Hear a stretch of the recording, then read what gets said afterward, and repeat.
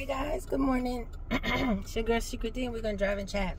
So I was listening to the radio, the Steve Harvey morning show, and they have a segment where people write in and ask questions. So this lady, she said that she met a guy and they had sex. I guess they attempted to date. It didn't work out. They figured that they would be better off being just friends. She introduced this guy to her girlfriend, and now they are dating. She said that the guy wants to tell her friend that they had sex, and she doesn't understand why. She said she doesn't care, so, and it's her friend, so why does he want to tell her? Okay, listen. This kind of annoyed me because, what? First of all, that's why you tell her. Like, she might not want your seconds. Like, that's kind of gross. She might not want to deal with a man that you had sex with. I don't understand what's so difficult to understand here. Like, and I hate when people who have like slack sexual behaviors or whatever, I don't know how else to describe it, but I hate when people who are slack want other people to be like them, kind of thing. And maybe I'm so sensitive about it because of what happened to me in my youth with a so-called friend.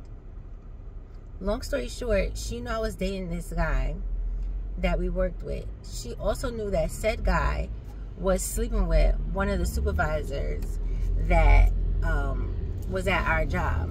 She let me date this guy for weeks and have sex with him. And she waited until I had sex with him to tell me, oh, he's also sleeping with such and such. I was so mad. Like, I was so upset because I was like, the fuck? Like, who does that? And she was just like, oh, I didn't know you would care.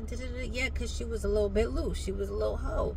So she felt like the fuck? I don't understand. Like, what about me would gave her, oh yes, I'm gonna date this guy for weeks, and he's just fucking some chick on the side? Like, that's gonna be okay? Like, who's okay with that?